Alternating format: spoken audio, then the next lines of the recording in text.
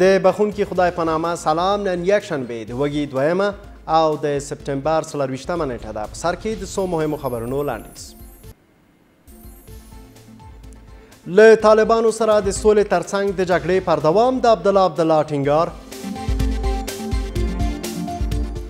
په پاکستان کې د ترهګریزو ځالو پر شتون د یاد هیواد یوه پخواني چارواکي اعتراف. په امنیتي بنسټونو کې د وژل شویو افسرانو له میرمنو سره ناسم چلند. په کندهار کې د لمریزې برېښنا پروژې د چارو پیل کیدل.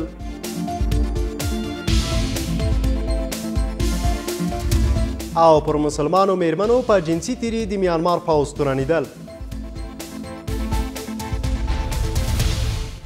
زه نورمل رحماني مو د افغانستان او نړۍ خبرونو ته هرکلی کوم. د حکومت اجرایي رئیس وایي چې د سولې ترڅنګ د ترهګرو د ځپل کیدو لپاره جدي مبارزه دوام کوي. عبدالله کندهار ته په خپل سفر کې له خلکو غوښتنه وکړه چې د حکومت د پیاوړتیا لپاره د جدي همکاري وکړي. نوموړی ټینګار کوي چې افغانان د هیڅ کس ته د ځانځاني لپاره اجازه نه ورکوي. اجرایي رئیس په کندهار کې چې د طالبانو پخوانی اډه شمیرل کېږي د جګړې په ډګر کې د دې ډلې جنګیالي ناکام بولي. عبدالله له افغانانو غواړي څو د ملي یووالي حکومت په پیاوړي کېدو کې همکاري وکړي. نوموړي یو ځل بیا سوله د افغانانو جدي اړتیا وبلله او د سولې خبرو اترو د پیل په موخه د شته هڅو پر دوام ټینګار کوي. دغه هلې ځلې باید چې یوه لحظه یوه ثانیه هم موږ او تاسو د دفاع او د مشروع دفاع نه غافل ونه کړي. دغه دفاع مشروع دفاع ده. خو په هیواد کې د یو شمېر سیاستوالو له تبعیضه ډکو څرګندونو د حکومت اجرایي رئیس سخت اندېښمن کړی دی. ښاغلی عبدالله له تبعیضه ډکې خبرې خیانت تفرقې تبعیض او نفاق نه ګټه اخلي او هغه کسان چې په خپلو خبرو په خپل کړو وړونو او په خپل رفتار د تبعیض او نفاق خبرې کوي لکه دا وروستۍ قصې چې تاسو ته معلومه ده زه تفصیل ته یې نظم هغوی افغانستان ته خیانت کوي. خو کندهاریان په دې باور دي چې د پاکستانیانو ترڅنګ ډېر شمېر ترهګر له ګاونډیو ولایتونو څخه د ولایت ته راغلي دي او په دې ولایت کې د خپلو فعالیتونو د پراخېدو په هڅه کې. موږ په دمابۍ کې د یوې خوا ته پاکستان ترکستان راسي په دې خوا ته د زابل د خوا څخه راځي دا خوا د ولګان د خوا دا خوا د هلمند د خوا موږ خاص سرحدونه په مابۍ کې موږ هېڅ مشکل هم نه لرو. د حکومت اجرایي رئیس همدارنګه کندهار ولایت ته په خپل سفر کې په دې عقیده دی چې دغه ولایت د ترهګرو له جدي ګواښ سره مخ دی او په دې ولایت کې له افغان امنیتي ځواکونو غواړي څو د طالب جنګیالیو د بریدونو په کابو کولو کې ډېرې هڅې وکړي. په امریکا کې د پاکستان پخوانی سفیر مني چې هیواد یې د ترهګرو امن پټنځای دی. حسین حقانی د پاکستان د لومړي وزیر پر سیاست د نیوکې په ترڅ کې وایي چې نوموړی پاکستان منزوي کوي. حسین حقانی د پاکستان د نوي لومړي وزیر پر سیاستونو نیوکه کوي او وایي چې پاکستان ترهګرو ډلو ته امن پټنځایونه برابر کړي دي. پاکستان د سختریزو ځاله ده او پاکستاني چارواکو ترهګرو ډلو ته پناه ورکړې ده. د پاکستان دغه پخوانی چارواکي په داسې حال کې دغه خبرې کوي چې د دې هیواد اوسني چارواکي په خپله خاوره کې د ترهګرو ډلو امن پټنځایونه نه مني. هغه مورد چې د افغانستان د ملی دفاع وزارت په اړه دا ډول غبرگون لري. در شکی نیست شما ببینید کل جهان میگن که تروریستا مراکزشان در پاکستان است و صدر اعظم پاکستان میگن که در پاکستان نیست. این به این معنی است که همی آفتاب به دو انگشت پود کنی. بنان این نمیشه که ایرا بگویم که تروریستا در پاکستان نیستن. لشکر طیبه را ببینین، لشکر جنگوی را ببینین، جیش محمد را ببینین یا طالبای پاکستانی طالبای افغانی را ببینین، اسامه بن لادن را ببینین، ملا محمد عمر را ببینین، ملا منصور را ببینین، شورای کویته را ببینین، شورای پشاور را ببینین، شورای میرانشاه را ببینین، گروه حقانی را ببینین. این کلش در پاکستان است. خلک په دې باور دي چې د پاکستان ناسم سیاست او انزوا ته د دې هیواد تلل پخواني پاکستانی چارواکي اړ کړل څو حقایق څرګند کړي.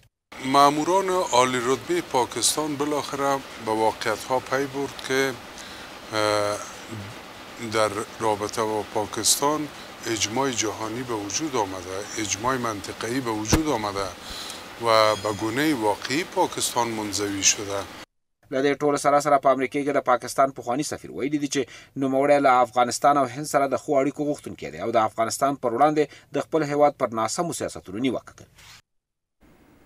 د یو شمېر افغان سرتیرو له کونډو میرمنو د تقاعد پیسو په بدل کې ناوړه جنسي ګټه پورته شوي. د سیګار ادارې په خپل نوي راپور کې ویلي ډېری میرمنو چې د جګړې پر مهال خپل خاوندان له لاسه ورکړي د تقاعد پیسو د ترلاسه کولو پر مهال د ځینو امنیتي مسؤلینو لخوا له جنسي اړخه ځورول شوي دي. په نوي راپور کې چې سیګار خپور کړی دی دوی ویلي دي چې د سرتیرو له کونډو څخه د امنیتي ادارو مسؤلین ناسمه جنسي ګټه پورته کوي. هغه میرمنې چې خپل خاوندانې د امنیتي ځواکونو په لیکو کې له لاسه ورکړي دي کله چې د تقاعد په خاطر امنیتي ادارو ته ځي ځینې مسؤلین ترې ناسمه جنسي استفاده کوي. دفاع وزارت بیا په دې اړه د پلټنو خبره کوي او وایي چې ورته کار کوشی کوونکي به سخته سزا وویني. اونارا وظیفه دادن که در ظرف یک هفته تماما جوانب همین مسئله را اونا غور و بررسی کنند، تجسس کنند، حتی با فامیلای شهدا با فامیلای معلولین صحبت شوه، گپ زده شوه، برش تلیفون شوه و پرسان شوه. د ولسی جرګې ځینې غړي وایي نه یوازې دا میرمنې بلکې هغه چې په دولتي ادارو کې کار کوي هم ځورول کیږي. با وجدانترین اشخاص هم در رده حکومت است، بی وجدانترین هم است. با وجدانترین از جمله از همین بیوه ها هم هست که همچون تقاضاش ها بس رخش میزنن. هستن مشکلاتی در مبین در جوامع در اقشار جوامع وجود داره. ولسمشرۍ ماڼۍ بیا د سیګار له لورې د لګول شوي تور په تړاو داسې ځواب وایي. بله مشکلات به صورت وحشتناکش در برخی اداره‌های ما وجود داره. شاید به زودی در رابطه با وزارت معارف ما هم یک گزارش از طریق مک نشر شود. این میراث است که از گذشته متاسفانه مانده. په راپور کې ویل شوي دي چې په امنیتي ادارو کې د فساد شتون د امنیتي ځواکونو روحیه هم کمزوري کړې ده. تر دې وروسته عدلي او قضایي بنسټونه په بېپرې او له سیاسي چلند پرته ټاکنیز جرمونه څېړي. لوی څارنوال وایي یو شمېر څارنوالانو ته یې دنده سپارلي څو ټاکنیز جرمونه وڅېړي او له هغو کسانو سره جدي چلند وکړي چې ټاکنیز جرمونه ترسره کوي. په سیمه کې د ټاکنو د ښه مدیریت په پاره د سویلي اسیا ته هیوادونه نن په کابل کې د یوې دوه ورځنۍ ناستې لپاره راټول شوي وو. دوی له ټولو غواړي چې د یو بل له تجاربو څخه د ګټه پورته کړي. موږ باوري چې دا پروګرام به موږ د یوې لارښوونکي پروګرام په لوري بوځي او موږ به نور ګامونه اوچت کړو. اوس هم د ټاکنو په وړاندې ځینو عمومي ستونزې شته دي خو کوښښ کوو د ټاکنو په برخه کې ځوانان ډېرې ونډې اخیستو ته وهڅوو څو په دې دیموکراتیکه لړۍ کې ګډون وکړي. لوی څارنوال خبرداری ورکوي چې تر دې وروسته به ټولو ټاکنیزو ستونزو ته عدلیه او قضایي ادارې رسیدګي وکړي. از این به بعد مواردی که تشخیص داده میشه توسط نهادهای انتخاباتی افغانستان، کمیسیون مستقل انتخابات و کمیسیون مستقل شکایت انتخاباتی، موارد جرمی انتخابات توسط نهادهای عدل قضایی افغانستان، سارنوالی و محاکم افغانستان مورد رسیدگی قرار میگیره. دا ناسته په داسې حال کې جوړه شوې وه چې اوس ځینې کمیشنران شکایت کوي چې د ټاکنو کمیسیون په پریکړو کې دوی څنډې شوي دي. آجندای امروزی بیشتر روی حل منازعات انتخاباتی و شرکت همگانی، اینکه چگونه مشارکت بالا ببریم و احیانا در انتخابات ما اگر منازعاتی به وجود میآید چگونه حل بکنیم. بحث‌های تکنیکی است. شنونکي وایي د سویلي اسیا له تجربو ګټه پورته کول به د ټاکنو له جنجالي کېدو څخه مخنیوی وکړي. د کابل په 5مې امنیتي حوزې پورې اړوند سیمه کې یو ځانمرګي برید کوونکي د بهرنیو ځواکونو موټریز کاروان په نښه کړ. د کابل د امنیه قماندانۍ مرستیال محمد صادق مرادي وایي په دې برید کې هیڅ بهرني سرتیري ته زیان نه دی اوښتی خو 15 ولسي وګړي ژوبل شوي دي. نن غرمه مهال په قنبر څلور لارې کې د بهرنیو ځواکونو یو موټر په نښه شو. دا برید چې یو کس د موټر پر مټ ترسره کړ د ډنمارکي سرتیرو کاروان په نښه کړ او ویل کېږي په دې پیښه کې 15 ملکي وګړي ټپیان شوي دي. 5 نفر افراد ملکی که یکیش به خیال یک طفل است، 4 تایشان جوان هستند، اونا زخمی هستند. سیمې ته څیرمه د ملي امنیت روزنیز مرکز د پولیسو اکاډمي او د پولیسو 200 بستریز روغتون واقع دی او خلک وایي چې برید ډېر ډارونکی و.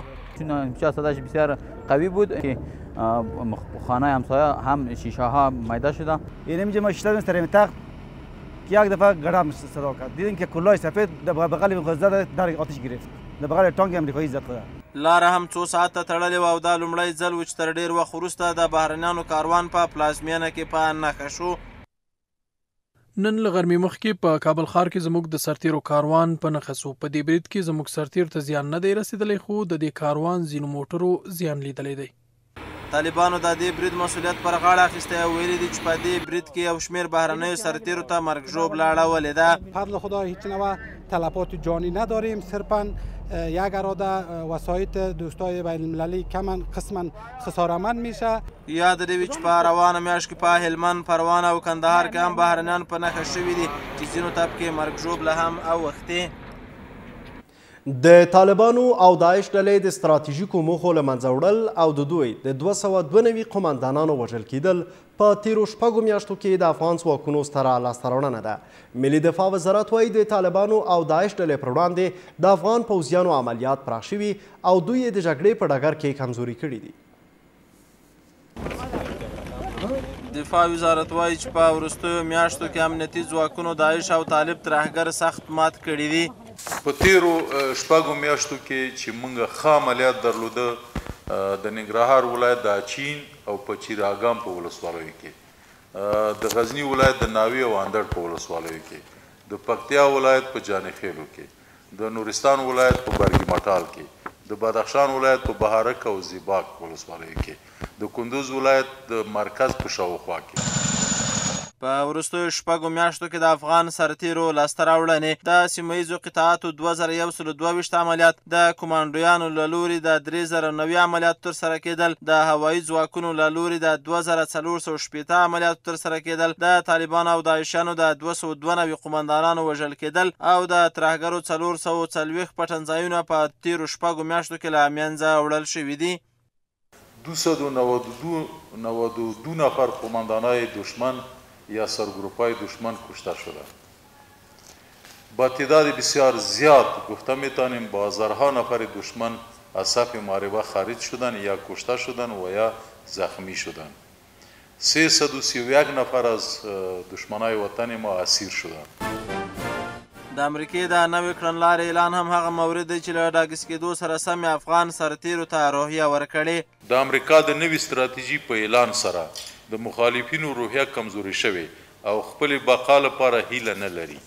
خو ځینې نیوکه کوي چې افغان سرتیري لاسته راوړنو سره ستونزې هم لري او په دوی کې د رهبرۍ ستونزه هغه مورد دی چې تر اوسه د حل په خاطر اړین اقدامات نه دي شوي. اکمالات ما در اکثر جای بسیار ضعیف است. قطعات ما محاصره میشه و اقل مقالشان هم میبره، شما هم شنیدین که بعضی جا و برای از او اکمالات نمیرسه. بس این بخش دوم و بخش سومش مشکل ماده است که فساد وجود داره و این فساد اداری است. دفاع وزارت په داسې حال کې یاد خبرې کوي چې د سرتیرو د عملیاتو په لړ کې تلفات ورکړي دي او پوځي شنونکي وایي چې تر ډیره د قومندانانو کمزورتیا هغه مورد دی چې تر اوسه دې ستونزو ته رسیدګي نه ده شوې. په هرات کې هغه ځوان چې پر ګلبدین حکمتیار د بوټ گزار کړی و اوس مهال د څارګرې ملي ادارې په بندخونه کې دی. د عبدالواحد کورنۍ وایي چې د نوموړي دغه کړنه له هیڅ ګوند او یا ډلې سره اړیکه نه لري او له حکمتیار څخه د کرکې له امله پر نوموړي د بوټ گزار کړی. ښاغلی ګلبدین حکمتیار د جمعې په ورځ د هرات په جامع جومات کې د وینا پر مهال یو هراتي ځوان عبدالواحد په خپلو 2 بوټانو وویشته چې دویم بوټ یې د نوموړي په بدن ولګېده. وروسته له دې د حکمتیار ساتونکو پر دغه ځوان برید وکړ او هغه یې سخت وهلې ډبولې. و اینا مردم مچیت مکان برای سیاست درست کردن و قصد عبدالواحد هم توهین به دین اسلام نبوده، توهین به این نبوده که نماز جمعه به هم زنه و کاری کنه که به خاطر زور به نماز مردم برن. د عبدالواحد دغه کړنه په ټولنیزو رسنیو کې ډېره ښکته پورته شوه. د هرات یو شمېر اوسېدونکي د دغه هراتي ځوان دغه کړنه ستایي او یو شمېر نور بیا بل ډول آند لري. له دې سره چې ښاغلي حکمتیار دغه ځوان بخښلی دی، خو د هرات د والي ویان وایي چې عبدالواحد تر دې مهاله له ملي امنیت سره بندي دی. بررسی‌هایی که میشه به گونه همه جانبه است. تمام جوانب دخیل خواهند بود. ابعاد مختلف از این رویداد بررسی میشه و مطالعه میشه. شما اطمینان داشته باشید که در روشنایی قانون آنچه که قانون وضاحت داره ان شاء الله اقدام اصولی خواهد شد. ویل کېږي د هرات د علماو شورا یو شمېر غړي د سید عبدالواحد دغه کړنه جومات ته بې حرمتي بولي او ټینګار کوي چې نوموړی باید سزا وویني. په همدې حال کې د عبدالواحد ورور وایي چې په دیموکراتیکو نظامونو کې خلک د اعتراض حق لري. په کابل کې د مولانا خال محمد خسته د مړینې له 44م تلین څخه لمانځنه وشوه. لیکوالان او څېړونکي وایي ښاغلي خسته څو اړخیز شخصیت درلود. د دې سربیره ولسمشۍ ماڼۍ د دې ورځې د لمانځنې موخه د خال محمد شخصیت ته درناوی بولي. په کابل کې د مولانا خال محمد خسته د مړینې 44م تلین ولمانځل شو. په دې مراسمو کې یو شمېر فرهنګیانو، څېړونکو او لیکوالانو په خپل ګډون سره د نوموړي له شخصیت څخه دا ډول یادونه وکړه. مناعت نفس و فقری که از روی آگاهی اختیار کرده بود و دوری از دربار و آدم‌های که به نحو وابسته به دستگاه‌های سیاسی بودند از خسته خلوت‌نشین ساخته بود. یکی از کارهای بسیار با اهمیت او در این وزارت بر عهده گرفتن شغل سنگین تصحیح کلیات عبدالقادر بیدیر در 4 جلد، شغلی که با شایستگی تمام از عهده‌اش برآمد. کامیابی او در این کار گواه ادب شناسی و اشراف او در مکتب هندی است. ولسمشر ماڼۍ د خال محمد خسته د مړینې له تلین څخه لمانځنه د هیواد د دې شاعر او څېړونکي مقام ته د درناوي او مهمه ورځ بولي. د ولسمشر فرهنګي سلاکار د هیواد د ادبیاتو او فرهنګ په برخه کې د ښاغلي خسته هڅې وستایلې. مولانا خسته بدون توجه به نام و شهرت یا پاداش مادی با ایثار و فداکاری در جهت نگهداری، انتقال و تقویت فرهنگ تلاش کرد. بلخوا د اجرایی ریاست مسئولین د خال محمد خسته شخصیت څو بودی بولی. مولانا خسته شخصیت چند بادی است. او نویسنده توانا، شاعر خوش‌ذوق، تذکره نویس موشکاف، خطاط برجسته و روزنامه نگار شجاعی بود. د اطلاعات و فرهنگ وزارت سرپرست هم مولانا خسته تجدید طلب شخصیت بود. در کنار از که هم عالم جیدی دینی بوده، هم یک متبحر و یک شخصیت تجدید خواهانه بود. مولانا خسته مردی بود دانشمند، متوکل، حافظ قرآن، خطاط، بیدلشناس، سیاستمدار مدبر، مورخ و شاعر زیبا سخن. خال محمد خسته د شعر او څېړنو په حوزو کې پرانیستی لاس درلوده او د دې سربیره نوموړی د افغانستان د پیژندل شویو خوشنویسانو ځنې شمېرل کېږي.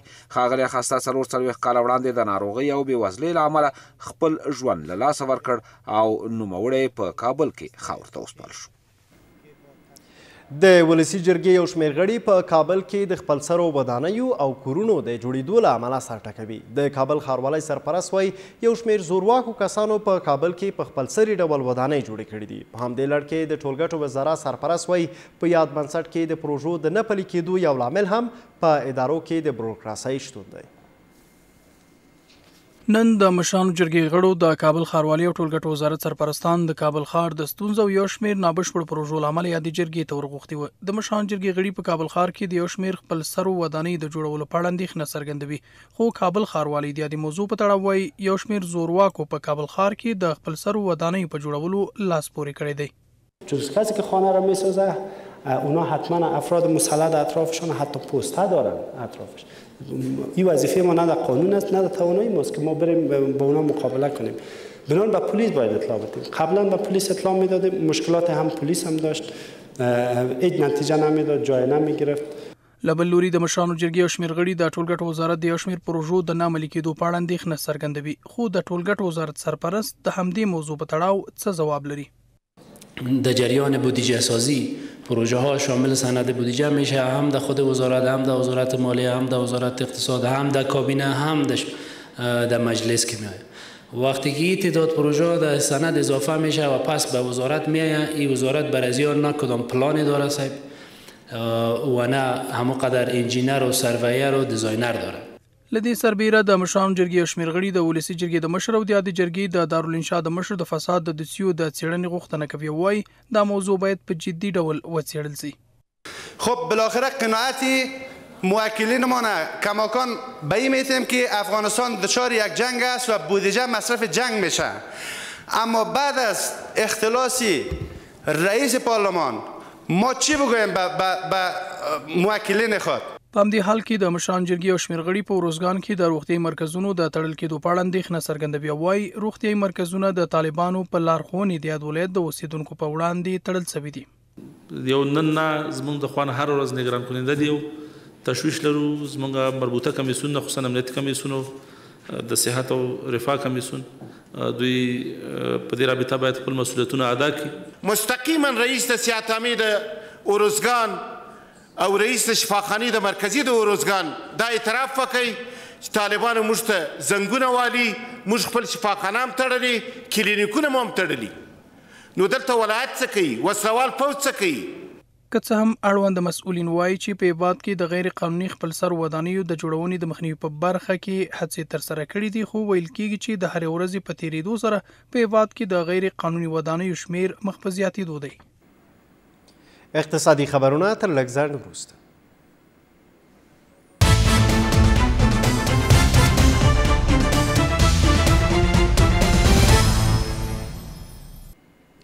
اوس هم څو اقتصادي خبرونه. په کندهار کې نن د 10 میګاواټه لمریزې برېښنا پروژې چارې پرانستل شوې. پر دې پروژې 60 میلیونه ډالر لګښت راځي چې د امریکې د پراختیایي ادارې او هند لخوا ورکول کیږي. اجرایي رئیس وایي چې د دې پروژې په جوړېدو سره د برېښنا د کموالي له پلوه د صنعتکارانو شته ستونزې حل کیږي. اجرایي مشر نن کندهار ته د خپل سفر پر مهال په یاد ولایت کې د لمریزې برېښنا د جوړونې د لومړنۍ پروژې چارې پیل کړې. دا پروژه د 10 میګاواټه برېښنا په تولید سره د څه باندې 60 میلیونه امریکایي ډالرو په لګښت جوړیږي چې چارې به تر راتلونکي 2 کال پورې بشپړې شي. اجرایي مشر د دې پروژې پلي کېدل د کندهار ولایت د اوسېدونکو لپاره له بنسټیزو اړتیاو څخه په ګوته کوي. خوشخبری زایده د دغه څه چې یو اساسي ضرورت د کندهار کدا د خلکو او ولسونو ضرورت دی یا د اداره ضرورت ده یا د صنعت ضرورت ده، یو اساسي برخه یو اولویت په نظر کې نیولو سره دا پروژې ته د افغانستان د ملي وحدت د ملي یووالي حکومت اولویت ورکړ او نن یو مبارک ورځ ده. اجرایي مشر همداراز په کندهار کې د صنایعو په برخه کې د پانګونې د کچې د کمښت لامل د صنعتکارانو لپاره د کافي برېښنا نشتون په ګوته کوي او ټینګار کوي چې د دې پروژې په بشپړېدو سره به صنعتکارانو ته د برېښنا د رسیدو سربیره د کندهار ولایت اوسیدونکي هم ترې برخمن شي. هم پارک‌های صنعتی رو کمک میکنه. شما میدانید که یک بخش عمده پارک‌های صنعتی بر برق دیزلی، جنراتورهای دیزلی استوار است. از این لحاظ یک ولایتی که ظرفیت صنایع کوچک و متوسط داره که ولایت قندهار است، وقتی که صنعت در اینجا به اون شکلی که پیش باید میرفت نرفته، دلیلش هم است که کمبود برق است و شما میدانید که در این قسمت مشکل یادونې وړ ده چې کندهار د هغه ولایتونو له ډلې څخه دی چې په اقتصادي او په ځانګړې توګه د صنایعو په برخه کې ډېری ظرفیتونه لري، خو په یاد ولایت کې د کافي برېښنا نشتون د دې لامل شوی دی څو په یاد ولایت کې څه باندې 200 کارخونې له فعالیت څخه پاتې شي. د چابهار بند تر پرانیستل کېدو وروسته اوس مهال په ایران کې شاوخوا 180 افغان سوداګر پانګونه کړې. د کندهار والي ایران ته په خپل سفر کې ویلي د دواړو هیوادونو چارواکو د سوداګرو د ویزې ستونزې د حل کېدو سربیره د یوې ګډې سوداګرۍ خونې د جوړېدو پر سر هم هوکړه کړې. څه موده وړاندې د کندهار والي د افغان سوداګرو د ستونزو د حل په موخه ایران ته سفر کړی و. اوس د یاد ولایت والي وایي د افغان سوداګرو د ویزې ستونزه حل شوې، هم د سوداګریزو ستونزو د حل په موخه د افغانستان او ایران ترمنځ د ګډې سوداګریزې خونې د رامنځته کېدو په اړه هوکړه شوې ده او ټاکل شوې ډېر ژر دغه خونه رامنځته شي. یو ګډ مرکز ایجاد کړي دا سوداګر یو تجارتي یا سوداګریزه کمیټه وي چې اني یو ستونزه پیښیږي دغه دواړه سوداګریز نمایندگان به هم د ایران د دولت سره دستي اړیکې نیسي او که په افغانستان کې وي د افغانستان د دولت سره به نیسي څو هغه ستونزه ژر حل شي. په همدې حال کې د کندهار والي وایي ایران د افغان سوداګرو لپاره لا ډېرې اسانتیاوې رامنځته کړي دي، نو له همدې امله تر اوسه د چابهار د بندر له پرانیستو وروسته 180 سوداګرو په ایران کې پانګونه کړې ده. څو افغانانو چې هلته فابریکې درلودې چې مثلا د چایو فابریکه وه، د غوړو فابریکه وه، د کمپلانو فابریکه وه او بعضې دغه ګودامونه وه. له بل لوري د سوداګرۍ او صنایعو وزارت مسؤلین وایي د چابهار بندر د ظرفیت د لوړوي په موخه د هیوادونو ترمنځ هڅې دوام لري او دا کار د افغان سوداګرو لپاره ډېره ګټه لري. آینده بندر چابهار بسیار روشن هست و بندر چابهار میتونه که در منطقه یکی از بندرهای نمونه به دلیل از اینکه منطقه آزاد تجارتی است تبدیل خواهد شد. له دې ټولو سره د کندهار والي وایي ایران په چابهار بندر کې افغان سوداګرو ته د ځمکو د ورکړې او د سوداګریزو اسانتیاو د رامنځته کېدو سربیره 25% تخفیف هم په پام کې نیولی دی. نړیوال خبرونه هم لرو خو تر ځنډ وروسته.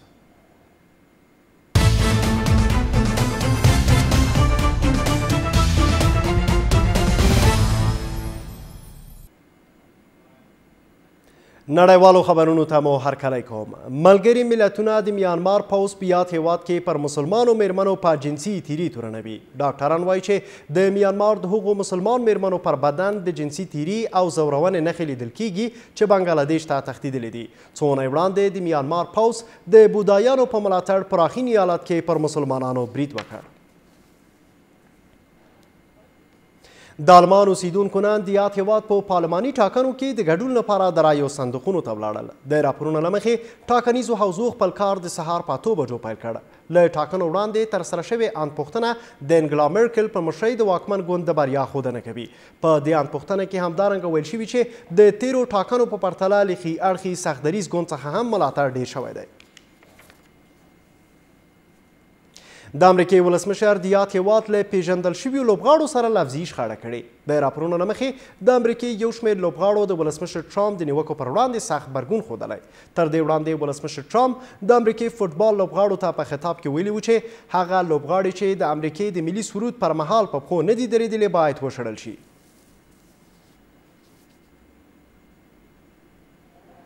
اوس هم د هوا په اړه اټکلیز معلومات.